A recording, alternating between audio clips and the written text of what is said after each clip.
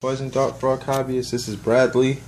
These are the two supplements that I use: Repashy Vitamin A Plus and Repashy Calcium Plus. Just because there's a gecko here doesn't mean that you can't use this for dart frogs. So I'm just going to go over how I use these supplements. The Calcium Plus is like a all-in-one. So if you want, you don't have to really use the vitamin A.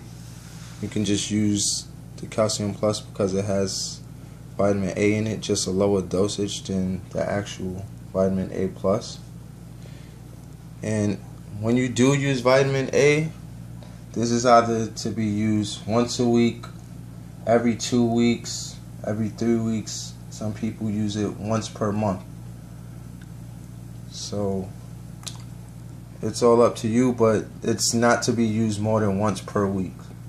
Like I said before, your frogs can die from a overdose on vitamin A, so be very careful and listen to what I'm telling you guys on that one. I might not give the best advice, but that one I'm 100% sure that you shouldn't be feeding your frogs vitamin A on a regular basis. So I just use these two, and there's also a Super Pig. That's to keep like the red and orange frogs. That's for those frogs to keep their color. So if you have like the Zorius, the Super Pig will probably be unnecessary for those frogs.